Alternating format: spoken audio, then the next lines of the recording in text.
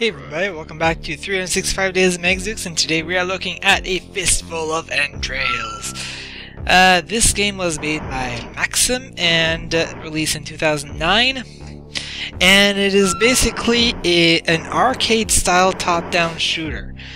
And when I say arcade-style, I mean, like, seriously old arcade-style. Really, I am pretty much in love with this type of aesthetic. This is really the type of game that you would see like in arcade cabinets of old, like in 1980s style. That is not to say that it is without fault, but it is still pretty cool. So this game, the graphics, I've already kind of talked about that. Music is pretty nice, not much going for it though, and sounds are kind of obnoxious, but not any more than a 1980s arcade-style top-down shooter. So this game really doesn't have a story or anything, just shoot the dudes, eventually run out of dudes, and you go to an area, you get more dudes.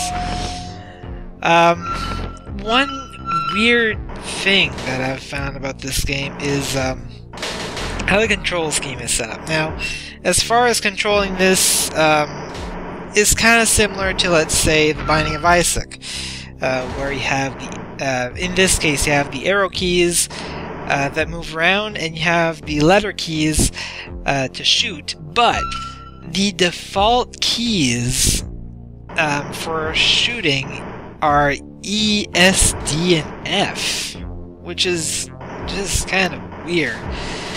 You can switch it to WASD, and you can't switch it to I, J, K, L as well, if you're into that type of thing.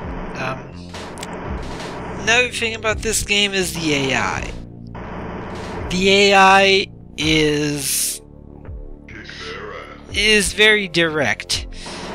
It will pretty much seek toward the player and not actually try to, deviate from that in order to try to get around obstacles. So you get a lot of cases where you have enemies that just kind of stay stuck on the wall and don't actually try to progress toward you in any way, shape, or form.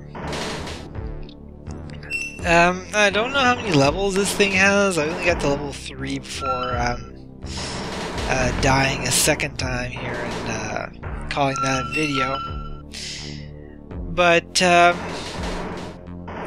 it is really fun, I find. Another slight bug is that the highest score will actually not update until you've gotten past the game over screen. I guess I can talk a little about the weapon upgrades. There are weapon upgrades that will drop at random. I'm not 100% sure which upgrade does what. We have upgrades that basically increase firing speed, increase range, increase damage.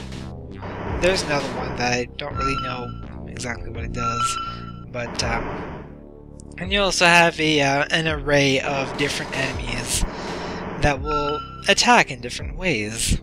What a thought, right? But yeah, this is a fistful of Entrails. If you have a couple of minutes to kill, this is pretty much a great game for that. I recommend it.